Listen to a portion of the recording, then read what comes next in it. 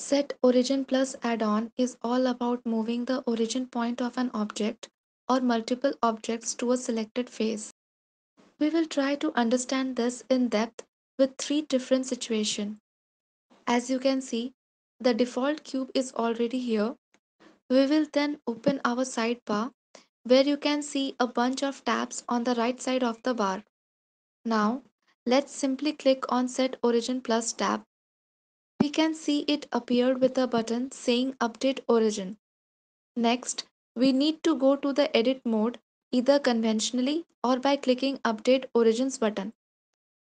Now, let's move the origin to a certain face. For that, we need to select a face and simply click on Update Origins button. As you can see, we have successfully moved the origin to our desired face. This is how we can set the origin of a single object with this add-on. Now, let's move on to our next situation where we will try this thing with multiple objects. In this situation, in order to have multiple objects, we will add array modifier to a default cube. We will keep relative offset to 1, change count to 7 and apply the modifier. Let's add another modifier to the same. This time we will duplicate this on the y-axis.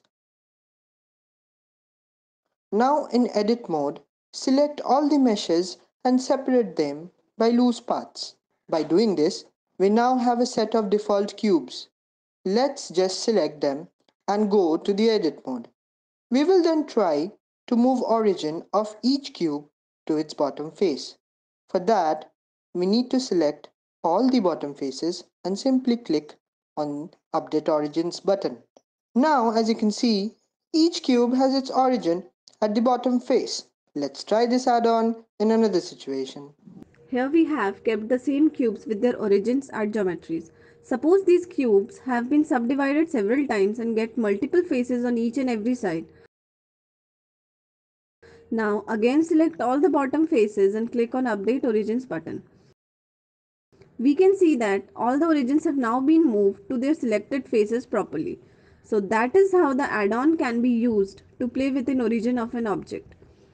This add-on has been made for Blender version 2.8 and above. Link is in the description below to download this from Gumroad.